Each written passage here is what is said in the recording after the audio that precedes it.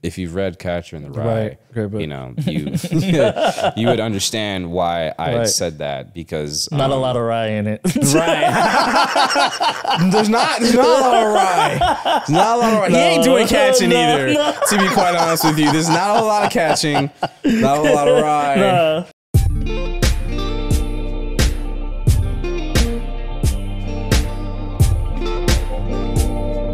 What's up, man? What's going on, Not bro? much, man.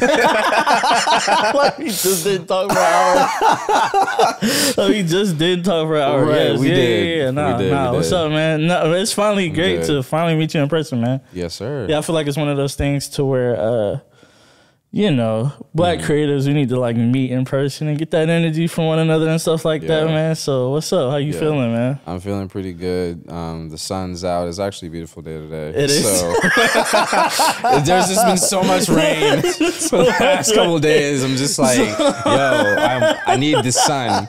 But I've been feeling pretty good.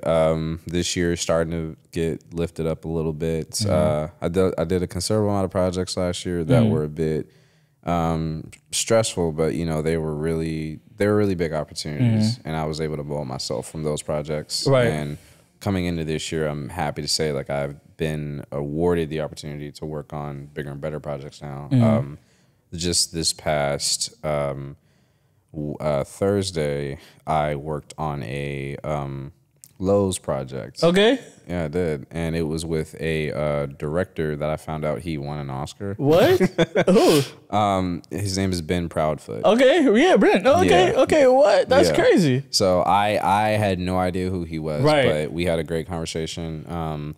And it was just, honestly, he kind of changed my whole mind frame on how I want to approach just documentary projects or short narrative projects in general. Like he kind of just kept it simple. Talk about that. Like, so I like your work. Mind you, I saw your work. Shout out to Maya Table. I mean, I know about Maya Table. Really? Yeah, Maya Table. Knew Maya Table for years. Diamond, producer Diamond. Nice. Met her at an event years ago, and then reconnected with her at my homie Jack, who doesn't like direct anymore. Okay. She put her project in his film festival, reconnected with her, and then the Mariba, project that you DP'd. I was like, this guy has like nice, clean work. And then I was like, let me follow this dude. Dude's dope or whatever like that. Bet. And then, you know, we follow each other and stuff like that. So that's how I came to like your work and stuff like that, man. Nice. So yeah, like talk about like the beginning of like Wayne, man. Oh man. Like pre GSU, you know what I'm saying? Beginning of Wayne. The beginning of Wayne. Like an NBC show. Man, right. So if I'm honest with you, I think the appropriate beginning of Wayne had to start with me being in boarding school in Tennessee. Right. So after I graduated, because I went there from 7th grade to senior year, 12th grade. And one of the highlights of that was, in order to graduate, we had to hike the Appalachian Trail and also canoe down a river. It was either that or we had to take our final exams. Right. So that was the deal with like every senior that went to that school. And of course, every senior chose the later option because nobody wants to take exams. Right. Safe to say I survived. Right. So after I graduated, I went to France for film school.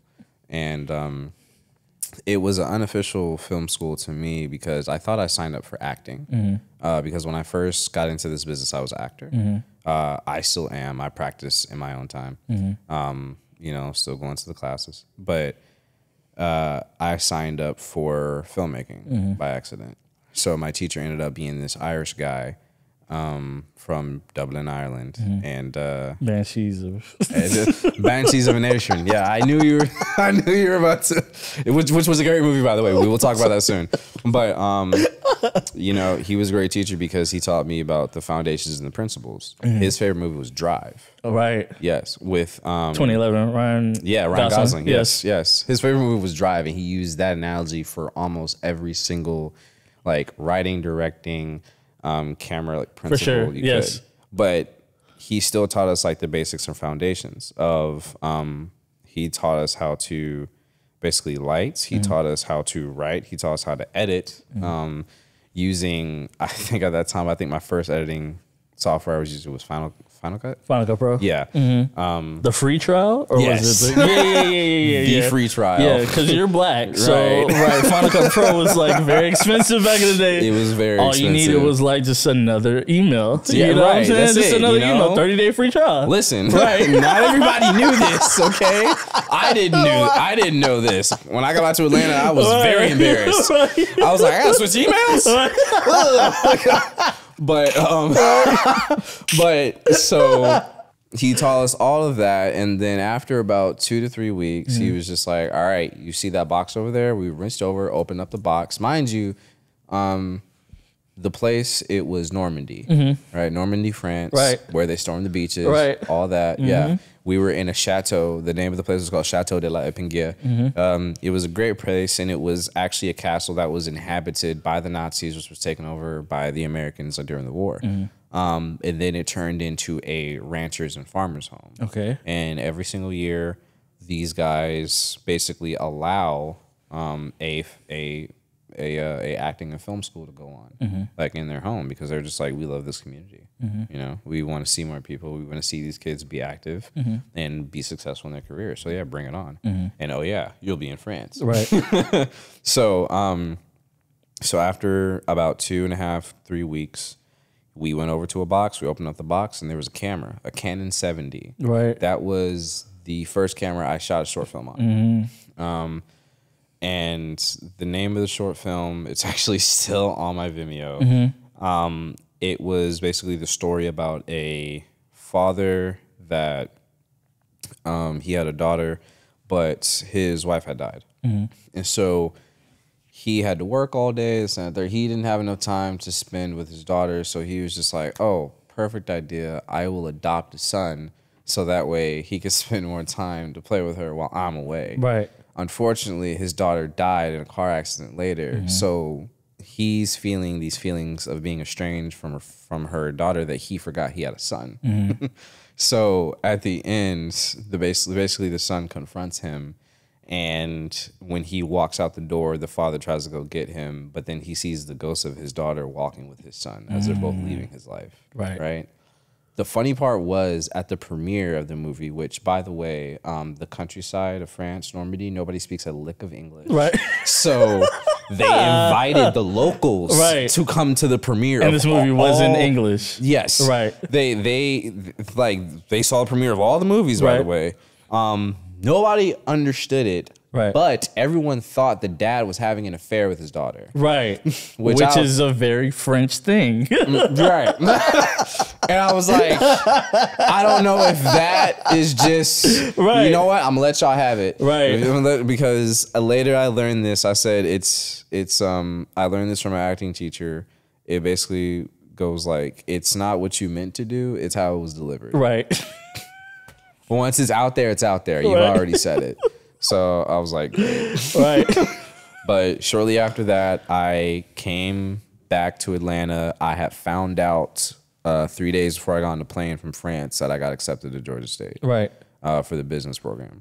So came back to Georgia State. I got into the business program. I failed accounting like 3 times, like everybody else did. It's just like everybody except my business partner. He somehow got through it like on the second try, which I'm just like, good job, bro. I'm super proud of you. But so after that, I had a guidance counselor that gave me some great advice. She was like, you know, there's this program called Georgia Film Academy. They just opened up its doors. I think you'd be good there. Go check it out. Take the PA Film Academy. See what you think. There, I met a guy by the name of Akil DuPont. And that was, I think, one of my first films that I was a PA on. I learned a great deal from him. He shot a short film down here. We had a great amount of conversation about his upbringing, how he came up, and basically his advice to me, along with a couple other people. But his advice to me was, hey, man, you see a camera you like, you know, go out and rent it, just play with it, see how it works, see how it operates. And that's what I did. But me, 2015 Dwayne having the knowledge of I shot my first film on a Canon 70. This is like the best camera to me in the world. You know, I'm shooting everything on that camera. So my first opportunity to become legit was working for a radio host. She went by the name of Raven, Jagirl Raven, so Raven drummer, and she had a radio show that was at Georgia State. You know, sometimes I would come and I would help out film the radio show, and then I would follow her to red carpet events with celebrities all over Atlanta. I'll be honest, I didn't know all the celebrities. I was just really bad with just remembering names. Like, this was at the time where like there was a new celebrity every Monday, and I'm just like, I don't know who this guy is. But trap rapper or trap rapper or you're on Housewives. Great. I don't know which character you are. Are you the one that threw the drink? Yeah. Right. You the one that husband's like incarcerated forever? I don't know. Sure. Like, Okay. Cool. Right. So I did that for a little while. Then after that, I went to go do work for the Rialto, which that's when I started editing a lot more. It didn't require me to shoot a lot, which I was like, okay, that's not so bad. But they had a reel that they had to make for their, I think it was like 2019 going into, it was like 2018 going into 2019 like season. So I got my editing chops just from working for them for like literally a summer going into my next official job, which was like a content producer working for a South African company by the name of Snake Nation. They were great, but that was actually my opportunity to shoot a little bit more. They represented artists between here and South Africa, but mainly just here. And their base of operations was just to put out as much content as possible about new and upcoming artists in Atlanta. So they had a lot of open houses, a lot of open mics and shows and whatnot, and throwing a lot of parties. And I would just go and I would film them. Interviewing as many people as I could, all the artists that would come up on stage, you know, the basic stuff. And it was a great experience, but I just was like, man, I don't want to be a freaking event videographer. Yeah. You know, and props out to event videographers because that is a skill, but that's a skill I don't have as well. You know what I'm saying? It's a lot. It's just like a lot of moving around, right? It and like being in people's faces. It is. and at that time, I realized that I had been doing that for like the past 2-3 years. Yeah, you know, I was like, I've been to the events, I've done it. I can say that I've done my chops in it. Everyone has to do it, right? But it's not where I wanted to stay. Yeah, you know. So after that, I did GFA again. This time I decided to take a year off of school and I enrolled into the electrician program. So I enrolled into the electrician program, and then shortly after that I actually got my first like official like gig on a union show. It was Jennifer Aniston's Dumpling. And how was that experience? That was where I actually met most of everyone that I know today. Correct. That still knows me. Maddie, the first AD, like I'm still shocked that he still knows me till this day. And along with it's a couple more people, like my brain's getting fuzzy. But the one thing I can say is that Jennifer Aniston is surprisingly the same height as me. Really? Yes. Which she's so nice. She's wonderful, but like she's legitimately the same height as me, and I never would have guessed that. Right. She does have like big energy. Right. And I'm just like, she seems so tall. Nope, right here. Like so that was great. But another eye-opening experience was when I got the opportunity to put on a Steadicam rig. How was that? First of all, the person that I got to put the rig on for, his name, I still have him in my phone. He was the Steadicam operator for Remember the Titans. Jesus. Yes. Whoa. And he was also the Steadicam op for that movie where I want to say she adopted him and then put him into football. Oh, right. Yes. That movie. Right. Like we don't speak of that movie. We don't speak of that film in here. Listen, I still love her. Okay. We don't speak of that film.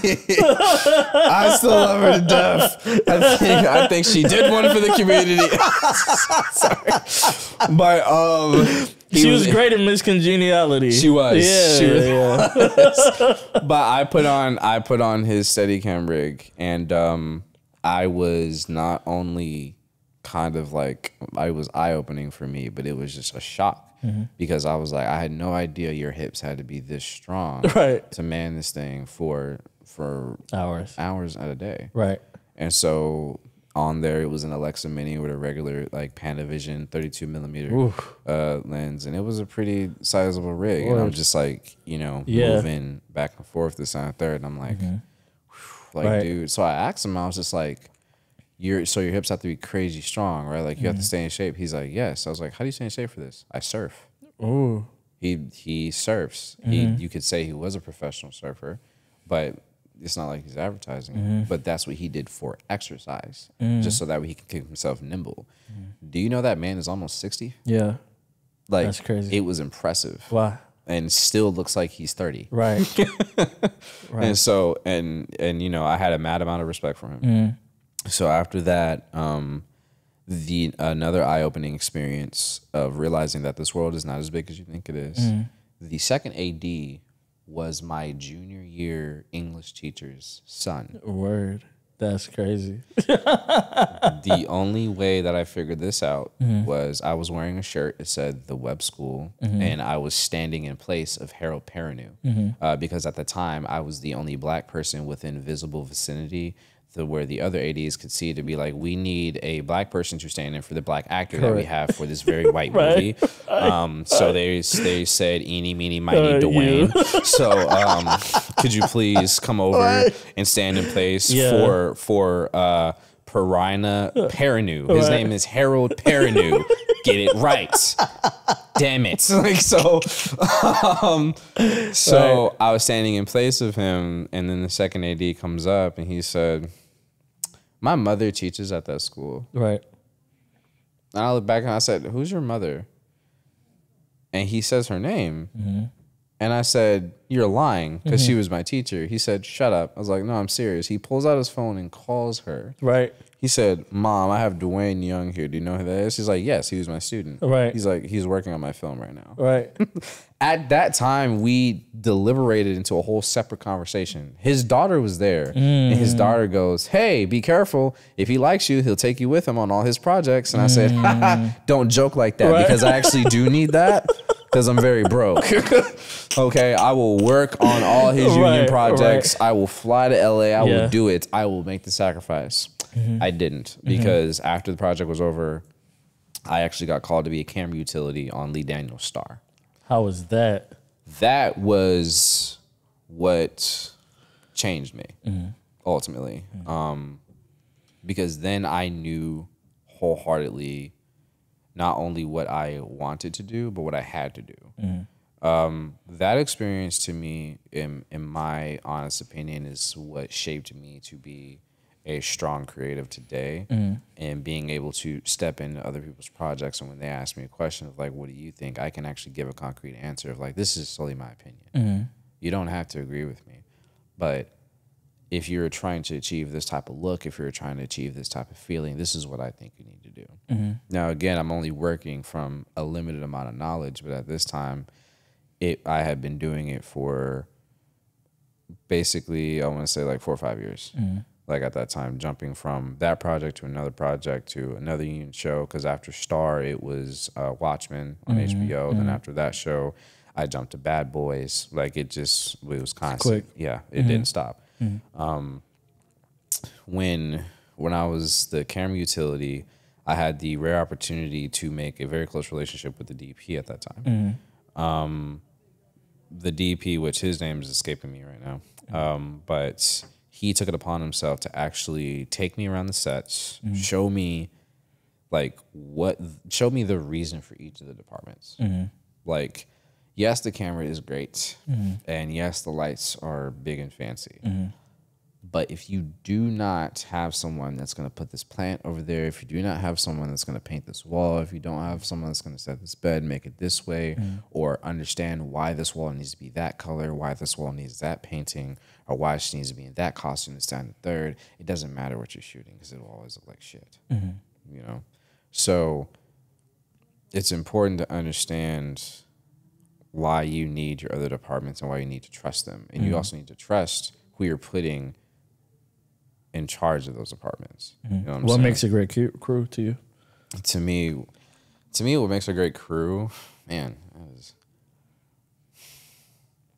because you've been on a lot of sets, so it's just like what. So, what makes a great crew to me is people that not only have the ability to run a set themselves, but know their job well enough to be able to not only delegate, but be able to communicate effectively to another department and to the director and to the DP and to whoever is in charge of them at that time. Like knowing how to effectively communicate like what they need and what you need. I think that makes a great crew because communication is just number one, period. Yeah. I still think it's something that some people struggle with nowadays, like when it comes to the big sets, and it's fine and it's whatnot. But a lot of my experience did come from working on smaller sets, like going into the big sets. And the only difference is that the bigger sets just have more money and they have a lot more people. But essentially, it's still the same thing. Communication is number one. And if you know how to communicate effectively what you need, how they need it, and then you're able to use critical thinking, you know, to understand with like, oh, okay, they're probably going to want to do this, want to do that, this and third, you know, boom. And you're able to deliver every single time, you know? Because a hard pill that I had to swallow was essentially not everyone is going to want to hear your ideas at first, you know? That's just how it is because you need to see how it's done, you know? You need to see how they get to a finished product. Because with production, when you go to the movies, you just see a movie. You know what I'm saying? See a finished product. Right. And for other people that probably don't work in the film industry, when they see a movie, to them, it's just like every day. But when I see a movie, in my mind, I'm just thinking, I know what it took for them to get that shot. And I know probably what had to happen. That dude probably had to run 30 laps before that shot was perfect. Like, he probably had to set the camera 15 times. Like, they probably went into overtime. Especially if it's a night scene. I'm like, damn, that's probably like 4 overnights that's smashed into one. Like I was watching a interview with I want to say Danny Wang, basically the martial artist of IP Man, and he was explaining to me when he was doing a scene with Bruce Lee, it took them, I want to say 20 days to shoot one action scene, because over in China, their culture, like whenever they're doing their action scenes, whenever they're doing their fighting scenes, especially the style of IP Man or any one of their films per se, they're very particular about the angles. You know, like they have to get this punch from this angle, or they have to get that punch from that angle, and they have to get this kick from that angle, this and a third. So and it was shot on film. And it's not like the Bourne Identity. No. It's like, no, it's in a locked, like established shot. It's in a locked, established shot. Yes. You know what I'm saying? And they have shot list after shot list after shot list just on this one thing, and that's just for one scene. So imagine a movie that is like that, that's over an hour and 15 minutes long. You know what I'm saying? So, so I understand what it takes to make some of these movies that are going on now today, which is why I feel like whenever someone asks for my opinion on a movie, you know, my opinion is a little bit jaded because in my opinion, I'm just like, first of all, it's a feat that they got it done. Even a bad movie is a good movie. They still made a movie. You know? That's more than a lot of people can say. They made a movie. They got it to distribution and it's on a freaking screen. That's freaking hard. Yeah, super. You know what I'm saying? Because it's multiple layers to producing, not just even producing, I want to say the most basic movie. You know what I'm saying? Still a lot of hard work, a lot of toes being stepped on, a lot of people getting their feelings hurt. So producing something good? Yeah. Oh shit! Because I have an OG that, you know, works as a steady cam up on Marvel films. He showed me the behind the scenes, and I was like, "That is insane." It is insane. It's very insane. And like, I don't even want to talk about like the production side of like that. like talking to like executive producers, talking to line managers, talking to line producers. Like, no. Yeah, no. No. It is, you know, I can confidently say that I've been around those positions enough to know what it takes. Right. And I'm just sitting here like I'm comfortable with being the person to produce flattering images. Right. You know, I'm comfortable with that discipline. So, you know, after working on Dumpling and after working on Star, which was a great experience, Joaquin Cedillo, that was the name of the DP. The one thing that just hooked me was the second AC took me to the camera truck, and he told me break down the camera. So I broke down the entire camera, a fully studio built Alexa Mini with a Panavision 45mm lens, matte box, everything, even with the file focus on there, with a Hayden unit, all that stuff. Had a Hayden focus. I had to break it down completely, all the way from the SDIs to the follow focus motor to the bars to the lens itself, all the way down to the batteries. And then he told me put it back together. I had to do that 3 times. Do it 3 times effectively. After I confidently knew how to put that camera back together, I was just like, okay, this is what that feels like. Right. Like be like water, as Bruce Lee would say. Like I was like, there is no other feeling in the world right now. Right. Where no one can tell me that this doesn't feel amazing. But it is like kicking the tree 1,000 times, you know what I'm saying, with the shin. So it's just like, talk about like that process of like continually like repetitive work about like learning your camera and stuff like that. Like it's one thing because you're constantly learning. Right. You know what I'm saying?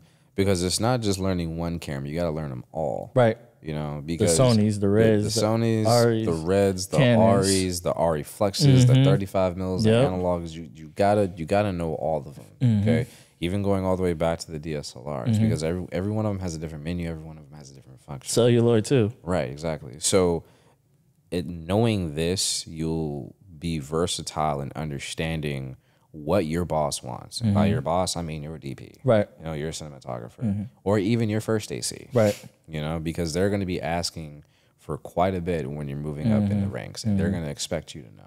So the more efficient that you are at not only knowing what a problem is, like, boom, like, hey, this camera just went down. Holy crap, let me check on my SDIs real quick. Let me check my ins and outs. Yep. Do I have a faulty connection? Oh, wait, the monitor's just down. I got to reset the Teradek. Or I got to reset an antenna. Like this simple stuff like that. Problem solving. Right. Just your job becomes problem solving, and then solving problems before they even become a problem. You know, because that's a serious situation. Right. Hey, sound man, this is you gotta fix this because I already know. Exactly. You know what I'm saying? It's even it'll even come to a point to where you'll see a mistake being done in someone else's department, and then you'll want to say something, but you don't want to come across as offensive. Right. So you have to politely tap someone and be like, "Oh, hey, there's water running under that lunchbox. You know, does someone want to bring that up to level so that way the circuit doesn't break and you guys lose connection power to your M18s and you blow a fucking fuse, right? Or we all get electrocuted, right, and die, right? Because that would suck, right? Because like I don't know if you want to battle with the insurance company, right, because you don't. Union, no. Right? So it's a lot, right? You know, I did that one time on Watchmen because a friend of mine had asked me to come in and help out at the last minute. And they were shooting a scene, and while the shooting was going on, it was heavy rain, and it was out in Decatur. But there was it was a gang box that was right there, and I could tell it was a couple lights that was hooked up. You got a 2-aught, 3-aught cables, and a couple of just basic stingers that was hooked up to it. It had a pad over it, and then all of a sudden, it was just this gush of water. It was like a river. It was like a small river like you would see on the side of the street going into a drain. But the box was right next to it, just this river. And I was looking at it, and I'm just like, 5 more minutes, and that water's going to change directions, and this entire box is going to get flooded. Right.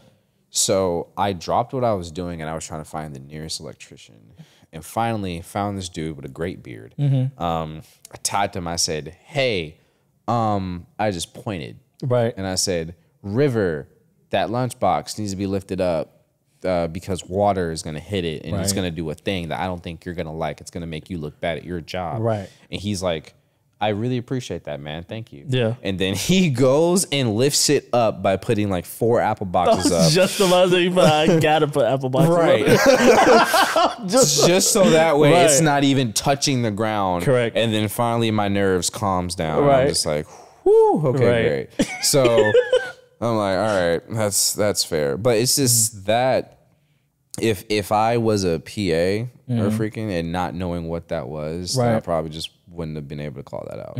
You know? So it's not only knowing how to problem solve in your own job, but also knowing how to save other people's ass when probably they don't see some shit.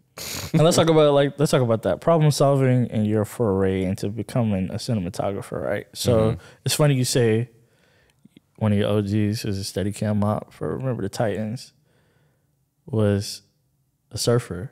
Your style to me is like very like fluid, like skater surfer style, like Lesbesky, you know what I'm saying? Like very like, but you stay in the darkness like Conrad Hall and Bradford and stuff like that. So talk about like how did you learn your style and your voice as a cinematographer? Making a lot of mistakes. Yeah. That was number one. Learning my voice, it just took a minute. Simply because I was in the realm of wanting to experiment with people that didn't want to experiment. So that's what I mean by making mistakes. So I was making a lot of bold choices when it was not necessary for me to do that. When I simply just needed to do what was asked for me. And it took me a minute to do that because it was just a bit of an ego death. Like I was like, hey, dude, like, calm down. Okay, you're being asked to work on these projects, which is great. I had to understand how to work with other directors, first of all. That was the biggest thing. And then I could start molding my style in there a little bit because that is what mattered to me, like 110%. But at the same time, I was just like, I have to understand how to not only deliver on what my style is, but also deliver on what someone else's style is. Right. You know? And then later I had to figure out how to combine the two. Like, how do I still give someone else what they want while still accomplishing my look as well? You know, kind of coming in the middle, meeting in the middle of that medium. So making mistakes and then watching a lot of movies and watching a lot of TV shows on mute. I turned the sound off. Interesting. Right. Okay. And then from another DP, the wandering DP, Patrick Sullivan. Yep, that's my guy. He gave a little tip. He would hook up a histogram to his TV, and he would actually read the light levels that would be showing on whatever show he was watching.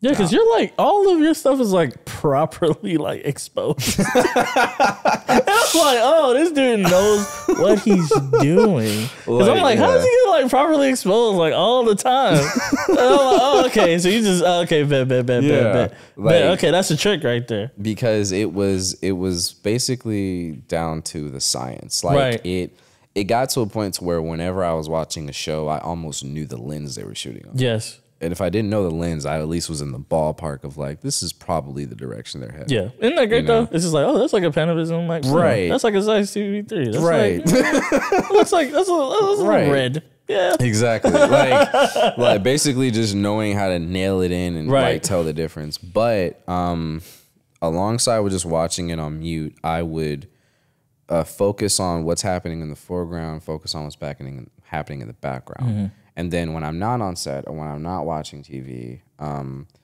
just outside looking at streets. I'm looking at buildings. I'm inside looking at a lobby, or I'm just looking. I'm looking at people, not in a creepy way. Right. I am watching how light interacts with the environment, and I am trying to mimic that. Right. That is advice that I got from. He goes by the name of Brian. Oh boy. He was my electrical teacher back at GFA. And, shout out to Brian. Right. And he basically he was the gaffer for Pink Panther 2, and I think Pink Panther 3. Okay. And this is a well-lit movie. Right. And he did He did October Sky as well. Okay. And he, yeah, Right. like it was his job to imitate the sun, Right. and make it look like there were no lights. Right. His one piece of advice that stuck with me for years was you need to light the scene, and then you need to make it to where it doesn't look like there's lights in the scene. So on top of wrapping my brain around what the hell that meant, Right. one of our tasks in GFA was we were commissioned with a set. We had a basic set. It was like a living room and a hallway. What we did all day is we just lit it. That's it. We just lit a hallway and we took readings. So I would take my light meter and I would put it up against the wall. If the camera's facing this way, I would hold that light meter up against the wall. Boom, I would hit it and I'd be like, okay, that's at like a 2-2. My exposure is at F2-2, or it's at a T stop of 2. It's like I'm at a T stop of 3. Like this is what I want to get it down to, this exposure. So I would go tell my guy like, hey, put 216 over the light. Let me see what that is, or back the light up a little bit. I would adjust that light till it got to the exposure that I wanted, because then I knew that's what the camera would match, right? Now, would you do that on all skins, or would you do that specifically on black skins? I would do that on all skins. Okay, but for black skin, I pay attention to it times 10. Yes, because we absorb more light. Way more melanin. Right. Right. We Shout absorb, out to like God in the universe. Right. Because like we God. absorb way more like light than every other race. Exactly. No shade. Exactly. Literally. I mean, we got to stay in the shade so we don't get burnt. But I mean, and sunscreen too. Right. Because niggas don't be putting on sunscreen. Why? Niggas be like, fuck that. Why do we still have this conversation? We need sunscreen, okay? All right? During the summer, I get blacker. During the winter, I get light skin. That's a thing. It happens. But but when it comes to lighting black people on film, I tend to, well, not just on film, but just period. I take the light away whenever it's needed, or whenever I need a little bit more. I'll probably just add in a LED unit, and it's super diffused because we don't need that much. You know, one thing that I have been learning, that observing, I'll tell you this, and I'll be honest with you. What I do every single day, literally, like first thing when I wake up or I make my breakfast, I go to Vimeo. I watch commercials. Same. I do the same thing. Bro. Vimeo monster, dog. I just watch commercials all day. If I am reading an article, or I'm just browsing off, and you know that little ad pops up in the right hand corner, I'll be like, "Oh, that's Alexa's." Yeah, I like the way that's exposed. Who shot that? Who directed it? Who? What? I get obsessed with certain videos because it's something about it that caught my attention, and I need to find out what caught my attention about it. You know, and so that's what started to mold me into being obsessed with knowing how to not only expose correctly, but be intentional with your lighting. You know what I'm saying? Understand what you're shooting. Understand what you're shooting, know who it's for, and know who your audience is. You know, that like it goes over a plethora of subjects, but being intentional with your lighting helped me understand of like, this is the emotion that I'm trying to that I'm trying to emote. Do you feel like you have to be like a scientist on set? A little bit. Yeah. Not all the time, you know, because at times I would see like it would probably be a very experienced director that's working with a fresh DP, or a very experienced DP that's working with a fresh director. And there still plays in it one hand and into the other. But as long as one person knows how to be the nerd, you know what I'm saying, while the other person is still remaining the storyteller, it still can work one hand in the other. What does help, like effectively, in my opinion, is knowing how to be the storyteller through and through. You know, because I'll be honest with you, I am not the person that's going to be the most technical on set. I will admit that. But I do know how to tell a story. And I do know how it will make someone feel if I go this direction, you know, with my lighting. I know how I feel if I go this direction with my lighting. So what period is it? what time of day is it? Is it raining outside? Like, is it dusk? Is it morning? Like, are they sad? Are they happy? Like, what's going on? You know what I'm saying?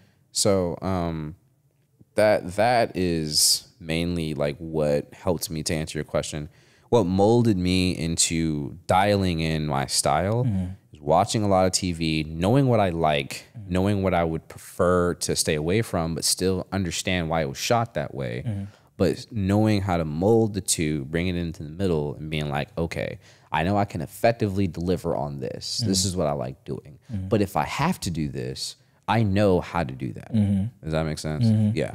And one of the stories that you brought to life, Nina Lee and Zay Jordan, sorry about that. Yeah. That was like very well shot. I was like, this dude is like, okay. So I was like, this dude is like really like on the level of like, so this the person DP needs to be on TV right now. Right. So the DP for Sorry About That, Matthew Antonino, Right. he's a very good friend of mine. That was actually one of my first like assistant camera gigs in college. Right. That was when I came back to school because I took a year off working union. And then I was just like, you know what? I'm going to go get my degree because, you know, I want to make my parents happy. Like, that's what they wanted from me. You know, I want to get my degree too. I want to be the person in my family to do that. So I went back to school to finish up my degree. And I met Matt in a creative media industries class. And he was just like, hey, I just bought a camera. Right. And I have this show that I wrote. And, you know, I would love for you to be a part of it. I was like, oh, okay, cool. So we got coffee. I talked about my experience, what I did. Right. And he was like, cool, do you want to be my first AC? And I was just like, sure. Right. I had no idea like what the hell I was doing, but I was willing to learn. And I made a mistake earlier. I said the DP was Matthew Antonino. Actually, the DP was the person who taught me how to shoot. His name was Edward Martinez. And Ed Mart. Ed, yeah. Yeah. Ed Mart, the one and only Ed Mart. 2'6". Oh my God. So he was the guy that taught me how to expose. Because number one, he had a Fujifilm XE3. And it was his behind the scenes photos that made me like, okay. Yeah. Because if you don't know how to tell a story by taking a photo, how the hell can you get behind a $100,000 cinema camera and do the same thing? Like, I should be able to be invested in the story just by the photos that are being taken. You know what I'm saying? I want the picture to grab me. And that's what he was doing just with his freaking little pocket, like, you know, Fujifilm XE3. He would point it out, catch it, and I would just be like, what? Like, a year later, I bought that camera, and I was just like, I'm going to do the same thing. So I would watch Ed, and I would see what he would do, and I would look at his lighting. I would be like, what are you doing to get that? Okay, cool. And I would be over his shoulder, and I was pulling focus, and I was just all over the freaking place with it. There were a couple times where I had to step in and man the camera, but that's only because it was probably a 2-camera setup, and you know, we were tight on time that day. But really, like, the majority of the time, it was me helping Ed, because that was also one of Ed's first jobs too, and he learned a lot on that job as well. And he has grown exponentially, like exponentially as a freaking DP. Like, every time I see his work, I'm just like, bro, like stepping up. He's stepping up. He recently just shot a music video for Black. That's going amazing right now. And he was doing all the Since I Would Love Her video. Like, where they're all flying in the air, and like, it's crane work. And I'm just like, well, yeah, that's the next thing I want to get into. You know? So so I've learned a great deal with him. We've had a great deal of conversations. We still would meet up every now and then, and I would get advice like from him, like, not even on cinematography, but just navigating the industry period, you know? Because you still got to be careful out here when, you know, you're going on some of these projects, because you really got to check yourself. You know, you got to be careful because one thing could be said about you over here, and that shit will travel like wildfire, you know? So one of the things that I've always been told is you're only as good as your last job. So every single time I get a job, I just treat it like it's my first one, you know? And I want to make sure that I'm putting my best foot forward and I'm setting the best impression. How was the experience on that show? On Sorry About That? Yeah. It was amazing. It was amazing. Yeah. I was working with everyone that I still consider friends now. Yeah. You know, Zay was just recently in Swarm, which was great. Yep. And Nina shot her project for ABFF, and then there's a couple other people that are still on the up and up right now, just from that show. And I'm ecstatic about it because, you know, it shows that everyone is on this same trajectory. Yeah. You know, we're just going in different directions, and that's all well and good. Because I know eventually we're probably all going to come back and do another project again, and that's something that I'm hoping for. For sure. No, it's definitely gonna. Yeah. And like when it dropped, I was like, wow, like this is like you could tell like the Atlanta-ness like of not the show but the actual like city of like the series, and I was like, oh, okay, like it has like a voice. Comedic time and like comedic effect, and it was just shot well, and I was like, all right, everybody had a labor of love in this thing, you know what I'm saying? Like it was great. Yeah, man. One of the things that actually happened during the shoot, and I just remember this the other day, was we were shooting on it wasn't Ponce, but it was the street that Churches is on. Oh yeah.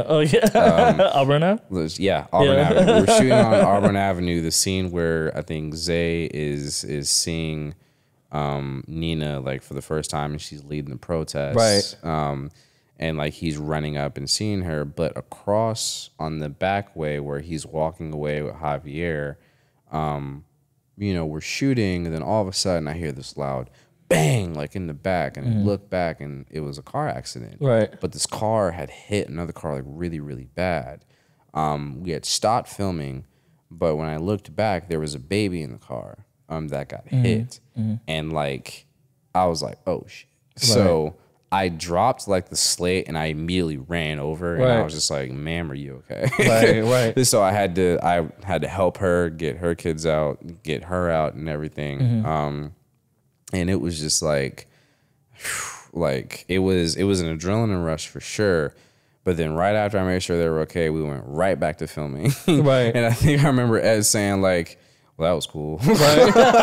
Right. A great human. Right. I was like, you were the first person to be over there. Good job. Right. Like, I was like, yeah, like it's okay. We were all in shock, but like there was a baby in the car, and I was afraid. Right. Go save the baby. That part, yes. Please. The human thing. Right. It's a human thing. Go save the baby. So yeah. So yeah, it was a great move. That's what's up, man. That's what's up. What are some cinematographers that you look up to? Like that you admire? Man, I feel like that list changes every single day. I know, right? I was thinking about like directors too. I'm like, man, who? Like I do love Julie Dash and like Charles Burnett, but like I love like so some people that stay with me. And when I say stay with me, I like their films like impact you so much. So right, yeah, it impacts me because I feel it here first. Correct. You know what I'm saying? Like when I feel it here, then I'm just like, oh yeah. Like I'm gonna watch this, whatever it is, I'm gonna watch. Right. Because I have to. Right. So that's Bradford Young, Rachel Morrison, Adam Arkapow, his wife, Autumn DeWald Arkapow, and then I have a recent DP that I worked with on a project, the Lowe's project, Sam Davis, which funny story about that, Matt, who called me to work on Sorry About That. He asked me if I was free this past week. I went in to go, basically help with the project. And when I was speaking with the producer, she was just like, yeah, I'd love for you to meet our DP, Sam Davis. And I was like, Sam Davis? Right. And so I went back to my Vimeo page of like 700 videos that I have saved. And I went back to this one South by Southwest film that I saved called Are You Still There? Yep. And I was like, Sam Davis. Yeah. And I texted it to him. I said, did you shoot this? Right. He said, yeah. He's like, I was like, dude. Dude. I was like, I've been following you for years. Right. It is such an honor to meet you. Right. Yeah. So when we met up on set, the director, Ben, he was just like, so were you fangirling over Sam? And I said, respectfully, yeah. Of course. Because when you shoot something that looks that amazing, Like, let me be clear when I say amazing. It just looks how it should look. Right. It looks like real life. And talk about that. Like, talk about like what makes a good film shot well. To me, That makes it great. So to me, what makes a film great to me is if when I look at it, I don't have any doubt that that's real life. Right. I'm talking about all the way to the emulsion, to the color, to the landscape, the atmosphere, what they're wearing, their skin, like how it appears on that camera and how it is exposed. If I can see the pores and the sweating down from the freaking hairline all the way down to the chin. Like, if I can see that and I'm like, I feel like I'm there, that is a good fucking film to me. Right. You know? And I try to emote that in all of my projects. It doesn't matter what it is. Any DP that can effectively do that, you have my attention. So, which is why I will always go to bat for, most importantly, DPs that are still on the up and come up. Like, you have Allende Anderson that's out in LA. Yes. You also have, I think he's like here shooting something right now. oh yeah, Yeah, he is. Yeah, he probably is. He's all over. right. Yeah, and yep. And then you have my boy in the UK. Oh my goodness gracious. I can't believe I'm blanking on his name right now. Olan. Yes. Olan Yo. Koyardi. I remember I asked him a couple questions in some fireside chats. And What? yeah. And like, yo, one of his favorite videos, one of my favorite videos of his is a short film that he had shot, and I think it has to do with mothers, black mothers. And it's very simple. It's just basically a couple that's going to a doctor about their baby. Right. And over time, they are you see the progression of the marriage and the progression of the child being born. So she goes in, they have the consultation, hey, you're pregnant, congratulations. She comes back, she has now a baby bump. You can see that, you know, time has passed. And then they come back, they see the child again. Okay, great, there's been some complications with the child, now they're being worried. It was essentially like an ad that he had shot. I might be butchering it a little bit, but they shot that in one location and with one light. It was pretty simple, straightforward, and it looked amazing. Right. And I was just like, it can really be that simple? Like, I like DM him like all the time. I'm like, because you know he posts behind the scenes. Yes. On like every shoot that he does, and I'm like, bro, how did you do that? Right. He's like, yeah, it's just like a simple, like a wrap around, like a little bounce board, and then you do that. And I'm like, bro, what? Yeah. And one of my favorite things that I love to see is whenever I would see another cinematographer do a breakdown, because I do breakdowns too. Like the first time I did a breakdown was right before the pandemic. I was working on a show with Kim Alex Hall, and the DP was Trevor May, who's another friend, great DP as well. Yep. Shout out Trev. Right, shout out to Trevor. He recently shot a TV show with B. Simone. And I need to watch it though. Yeah. So we were in the studio that we were actually supposed to make a club, and then when Trevor was explaining to me what he wanted to do, I literally took a piece of printer paper and I drew a schematic of the club, and I drew out every single light and what it was going to be doing in a certain direction. And he was like, yeah, that. I want to do that. And I was like, great. And in the next like 40 minutes, I set up all those lights, and we pretty much got 80% of what we wanted. Because it was what, TV1, right? That show? Or Bounce TV? Is it TV1 or Bounce? Yeah, Bounce. Bounce TV. Yeah, because I was looking, I was like, I talked to him about Trev about it, and I was like, oh, okay. I was like, it looks good. And I was like, because it's black skin. Yeah. Different shades of black skin, you know? It's just like, either you're good at it or you're not. You know. You're not. So you know, that was my experience with that, was building the breakdowns, which I always love, because sometimes you know, even myself, I can be fooled a little bit where I'm thinking like, oh, maybe he used a light there, and it's completely the opposite of what I'm thinking. I'm like, it's way simpler than that. So, you know, because sometimes I can overcomplicate some lighting scenarios when really it can just be as straightforward as possible. Super simple. Like, stick it over in that corner, diffuse it, open up that shade, or put some black neck up there, and then, you know, you got what you want. Like, that kind of takes me into my philosophy a little bit of what I've been discovering of what impacts me, like with a piece of good work, which is also which also translates into how I shoot. Minimal setups, minimal lighting. Going more so the direction of, let's see what it would look like if we were just to take the camera out and just put it on someone with no lights. How does that look? How does that impact you? This, that, and the third. And I've been doing a lot of experimenting with that, a lot of researching on that front, and it's been eye-opening for sure, because it's making me think back to all my past projects, and I'm just sitting here like, man, I could have did this way, or like I could have did that way, because it starts to really mean something when I'm going back and I'm like correcting the mistakes that I did, and now I'm just like, I know what I can do next time. Like, one of the things that I always tell my partner, for these projects that we have coming up, because we have a couple documentaries we're going to be shooting this year, and I kind of put all my odds to the side, and I was just like, hey, listen, we need to start coming out with some projects that we know that are going to be top notch, but we have to be honest in how we approach it, 110%. When I was having this conversation with him 2 nights ago, I said, if the sun is over here, I'm going to be over here. Right. I'm shooting against it. I'm going to stay in the shadow. I'm going to be over here. I'm going to be over there, because I feel like I'm going to get the most flattering image from here. Right. I feel like I'm going to get the most flattering image from there. And then once I start there, I go into dialogue. What are they talking about?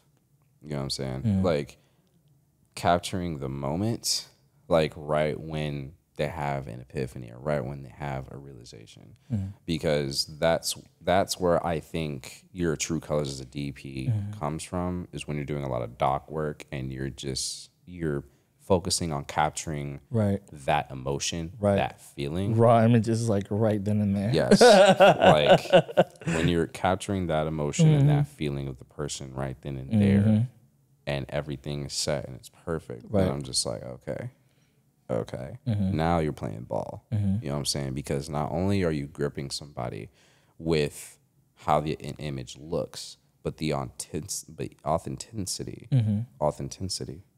Authenticity, but I like Authenticity. intensity. Authenticity. I like that merge. I always mess up on that. No, that's a t-shirt brand. It's not a mess up. Authenticity. Authenticity. I like that. No. I like that. Keep that. Right. Yeah, we're there. The authenticity within the scene, and the emotion that is being evoked. Yeah. From the person that's on camera, right? You're setting yourself apart. So that's the wave, right? The wave that I'm on right now. Going back to surf as a surfer. We were talking earlier in the lobby about your upcoming project. Talk about that with Nick Grant. Yeah. And not only that, but just your the narrative project about Black men. Yes.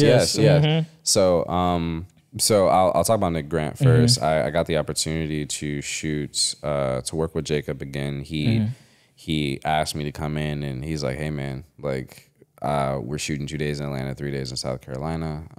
It's a 5-day shoot. I want you to come in DP. And I like, without even knowing the other details, I instinctively said, dude, yeah, like I would freaking love to, because it's kind of an honor when you have a director that you respect, that you know do good work, ask you to come and like, hey, come and shoot this for me. Yeah, like, I trust you. And that's very hard, to put that trust into someone else. But that only comes when you got a couple years in the game and you have experience and you've been through all the woes and you have dialed in your style, made the mistakes along the way, but you dialed it into the point to where you're just like, this is me 110%. And if I can't be that every single time, it's not for me. Right. So yeah, I'll be getting the chance to work with Jacob again coming up in the next week and a half. And we'll be starting off in Atlanta and then going to South Carolina, which it'll be a string of music videos tied in with a narrative story, which I think is very Dope. clever. Yeah, it's dope. very dope. Yeah. Because it reminds me of another project that I shot last year, where I was doing I shot and directed a national ad, but it was in the series of like small little commercials that led up to a bigger commercial. So yeah, so I'm very excited about that. And then the short film that I wrote, called That Damn Brown Sugar. Not a whole lot of people know about it. Only certain people know about it. But basically, that is a narrative where it's two men having a conversation about dating in this time, and I'm taking a way different approach to it because I, as a writer, I have been a writer for the past, I want to say, effectively, like, I've been writing for ever since 2019. Going into 2019 and just kind of keeping with it. I have this thing where I like to play with metaphors to paint as scenarios. So one of the big things with That Damn Brown Sugar is I paint the metaphor for dating by using the analogy of a book. Catcher in the Rye, essentially. One of the lines in the story is like, have you ever met someone, or do you know what it's like to operate in a world as someone who's looking for a community out of being displaced? If you've read Catcher in the Rye, Great book. you know, you you would understand why I said that, because Not a lot of rye in it. Right. There's not a lot of rye.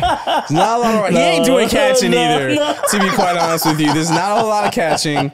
Not a lot of rye. No. Completely he's different. Not. Completely different. So, Still a great book. Right. But the gist of the book is basically the kid gets kicked out of school because of some shit that he did, and then he goes and parlays up in New York for a couple days and then gets his ass handed to him. But I basically use that as a metaphor for describing the dating scene for a particular person, like in my film, essentially of they want to explore, but they soon realize they're a little bit more conservative than they think they are. Correct. I use this as a very short narrative in part of the script, but then it flips back to the other person that he's having a conversation with. To be clear, it's a younger black male having a conversation with an older black male. So kind of like a nephew, uncle type situation, or like a dad and a son. Right. You have your one person who's coming in. Well, they're both coming in and they're having a conversation, and they're basically a little bit drunk, but he's just like, hey, I want to talk to you about something. And he's just like, if it's about women, I don't want to talk about it. Right. You know, but you already know that's what he wants to talk about. Right. So he goes on, he's complaining like, oh, they're this, they're that, and the third, da-da-da. But the older character is just kind of coming back and being like, okay, but you do realize it's not all their fault. Right. You're allowing some of this to happen. So what can we do to fix that? Right. Which leads him into his metaphor. Outside of the metaphor, he turns the tables back on him. And then we lead into his backstory as to why he made the decisions he made and why he has the outlook he has. And then in the end, I actually pose a question to the audience as of, what do you guys think, or what would you do? Right. Given that you've been given this information, what do you think of this character? So I don't want to give too many spoilers, but that film is special to me because, like we were talking in the lobby earlier today, I want to change this narrative of how black men are seen, just not just in media, but just in the world, period. Correct. You know, you know, I don't want this narrative of just like we're not shit. Right. You know, I'm kind of tired of seeing that. Right. And I think a good example of that is actually recently with A.V. Rockwell's Right. film. That we were just talking about. Right, that we were just talking about. 1001. 1001. Yeah. And the character of Lucky did a great job of portraying someone who, yes, it indeed, in fact, was not his son. Right. But he stepped up anyway. Right. And he decided to go in, take care of him, and did what he had to do. And so, but with that should not be a rarity. Correct. you know, that should be accepted. That should be something in our community that we talk about. Right. So I want to be able to open up the books and talking about some of the double-edged swords, or even the, you know, like complexities. The complexities of like, what is dating like for us, and do we actually have a stage that we can talk about it on, or is it always just going to be thrown back in our face and shit that we're doing wrong? You know. And that's not to say that we're completely out of fault, because there are some things that we do need to work on. Not taking that off the table, but there are some things I'm just like, hey, let's wipe the slate clean. And let's get something straight for a second. Let's look at some raw data. You know? Okay, I have to look at the facts. Facts. But but with this film, which I'll also be shooting and directing on 35 millimeter, actually. Nice. And it's a great endeavor, and this is, you know, knock on wood. I want to get the attention of Coleman Domingo to be in this film. Yeah, it'll happen. It's going to happen. Yeah, it'll happen. It's you know, and I think it's a really powerful message once it's told right, and once I set the stage of like, hey, like this is my interpretation of this conversation starting, right? You know, and I just want to set the ground straight with that. So yeah, appreciate it. I can't wait for that, man. Oh yeah, bro. Yeah, and the reason why, you know, I reached out to you and why, you know, I have you on this podcast is because Black filmmakers and directors and cinematographers like you, I want y'all to like tell y'all stories. You know what I'm saying? And to have a platform to say like, yo, like, I don't like certain films, or I don't like the way certain films are shot, or I just want my unique story to be out there and my perspective. You know what I'm saying? So I do appreciate you coming on to the show, man. Yes, sir. Mr. Dwayne Young, and I can't wait to see what you're doing in the future, man. Hey, man. I'll be there if you need me. Just let me know. You know I'm gonna call you. You know, this will not be the last time. For sure. Thank you for having me on here, man. Yes, it was sir. a pleasure, and I can't wait to do this again because this was really fun. Appreciate it. Thanks, man. Thank you. Oh my gosh, I'm hitting the freaking mic. I can't. Did you do this on purpose? I'm already short. Come on, Vontae. Damn. Jesus Christ, I got stubby arms. That's a Mr. Robinson's quote, by the way, for those who don't know. Yeah, man. No, for real. Thank you. Yeah, no, man. For sure. Yeah, man. Definitely, man. The art is the only way, man. Oh yeah. Yes, sir. Appreciate it.